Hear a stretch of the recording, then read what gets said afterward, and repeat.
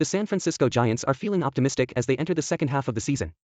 Despite facing injuries and a streaky offense in the first half, the team is only 2.5 games out of first place in the National League West.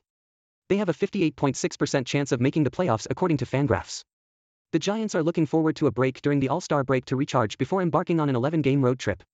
One of the standout stories of the first half was the emergence of rookie catcher Patrick Bailey. Bailey has been impressive both offensively and defensively, posting a .293 batting average, 5 home runs, and 26 RBIs in just 40 games. The Giants are 23-13 when Bailey starts behind the plate, showcasing his impact on the team. This has raised questions about the future of former top prospect Joey Bart, but the Giants believe both catchers could find a spot on the roster. As the trade deadline approaches, the Giants are expected to stay opportunistic. While they are comfortable with their starting pitching depth, they may still explore the market for frontline arms.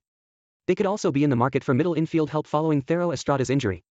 Estrada, who was having a strong season before breaking his hand, will be relied upon to provide offensive production when he returns. The Giants could also receive a late boost from free agent acquisition Mitch Haniger, who is expected to return from injury in September. Additionally, top prospect Kyle Harrison is expected to join the rotation mix at some point in the second half, although his arrival may be delayed due to an injury. Overall, the Giants are feeling positive about their chances in the second half of the season. They have shown resilience in the face of adversity and believe that they have the potential to compete for a playoff spot.